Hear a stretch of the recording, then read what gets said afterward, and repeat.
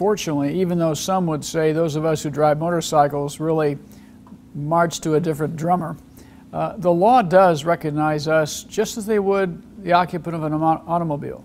That is, the fault is apportioned just the same way. The responsibility for settling or paying damages is the same.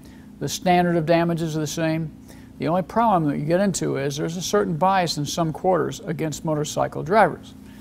That's why it's really good to not talk too much at the scene, only exchange the basics, name, rank, serial number, if you will, with the other party if you have to. It's better to work through the police officer if you can, because sometimes emotions ride high.